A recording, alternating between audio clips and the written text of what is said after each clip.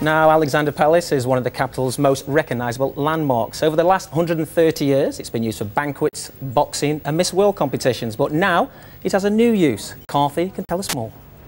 Well, there's been an ice rink here since 1990, but it's never been used as a top-flight for a top-flight professional ice hockey team for their home matches, and that's what's happening now. But Alexandra Palace over the years has become one of the top venues in London for all sorts of occasions. It's a really beautiful setting, amazing surroundings, excellent architecture, and many years of history. It was actually built in 1873, and in 1936 the first public television transmissions, which were from the BBC, were actually came from this building. In the 130 years history that you've actually had here, it's been used for all sorts of things, boxing venues, and you may remember that the Miss World competition last year was brought here from Nigeria, so it was brought to the capital, and that all took place at Alexandra Palace as well. So lots of different events that have taken place here, but now it's got another use, and that is that it's going to be used for the London Racers, for their home venue. And the man that's brought them here is Roger Black. Roger, there's a new setup this year for British ice hockey. It's the Elite League. Can you just explain briefly what that is? Well, the Elite League brings together 5 clubs from the former Super League, together with clubs from the British National League, and also a new entrant to ice hockey this year, the London Racers. The Racers, as a name in ice hockey, has a long tradition dating back to 1936. But the club has been dormant for quite a few decades now, and we thought that this was an excellent opportunity to bring hockey back to London. Now, some of the guys behind are juniors. The London Racers are out there as well, just preparing for their match later on. But is this the usual setup where there are just lots of overseas players and no local players here? Oh no, we've got 6 British players in our team, and we're working right now, as you can see on the ice, on the future racer lineup. And in order to get the kids motivated to improve their skills and so forth, we felt it was important here at Alexandra Palace to have a top-flight team. It's the magnet that draws the kids to the top of the game. Okay, and you're hoping for your first victory tonight, so good luck against Coventry. I'm desperate for a skate, so I'm going to try and get out there before the match actually starts. Back to you, Mark. Finally, ice hockey may be huge in North America, parts of Eastern Europe and Scandinavia, but in England, where football is king, it's a sport few people play and even fewer people care about. So when we heard that a new team has been launched in the capital city, London, we just had to send Patrick Snell to investigate.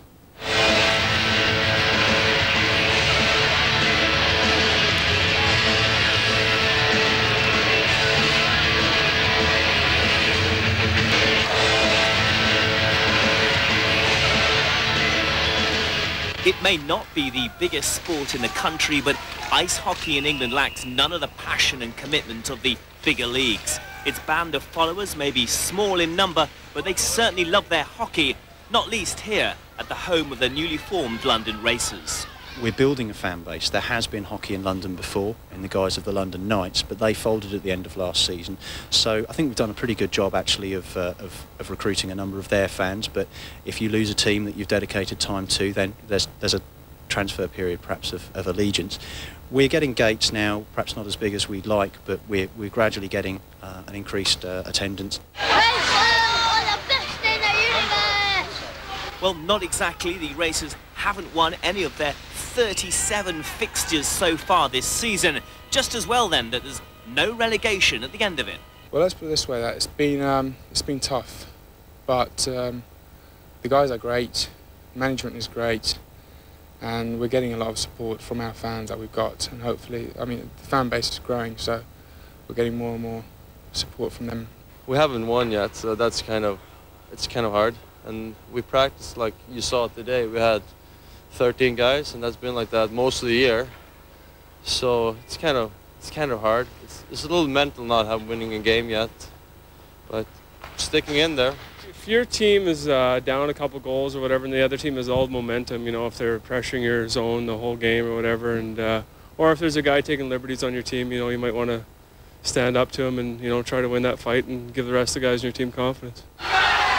Ah yes, the fighting. No game of ice hockey would be complete without the obligatory bit of scrapping, and the Racers didn't disappoint in their last home outing against the Manchester Phoenix. So the British League at least has some things in common with the NHL, particularly with the Racers able to attract talent from abroad. Well, I've always wanted to play in Europe and see it and, you know, experience this, so the opportunity presented itself, and we just thought it was the best chance for us to take it. I played only in North America, mainly in the US, the last 5 years. The game's a little bit different. It's not nearly as physical, but the skill level is very good. So it's a different game. You know, it takes some adjustment. You know, from a player's standpoint. The Racers certainly have no problems in attracting international talent from countries such as the home of Hockey Canada. But what's vital to the club's future existence is packing out relatively small arenas like this one with attendances of around 500 or 600 people. People are not funding it enough, and in order for guys to grow up in the league. I mean, in '36, I mean, England was the first country to win the World Championships, Europeans and the Olympics. So in the long term, the London Racers are hopeful they can become competitive with other sports in the capital. But in the short term, they have to get competitive on the ice and win that ever so elusive first game. In London, I'm Patrick Snell. Thanks, Patrick.